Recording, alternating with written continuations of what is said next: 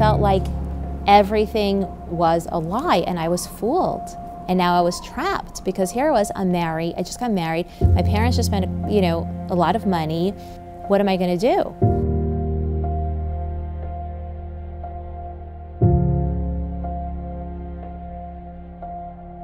I pulled over on the Silent Expressway and told him to get out because I thought I was gonna have a nervous breakdown or kill him because of all these lies that went on for years. He was cheating on me, lying to me about it. I found out about it.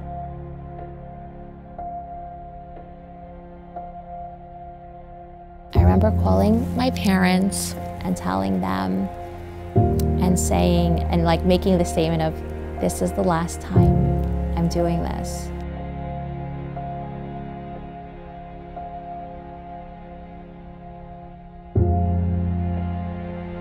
But it's scary, the thought of how it goes on around so many normal people's homes and that so many people are covering it up. It's embarrassing. Nobody wants to talk about it. And if there's, you know, something that people could do to again, teach, to show, just prevent, to say, these are the signs, just pay attention. It doesn't discriminate, you know?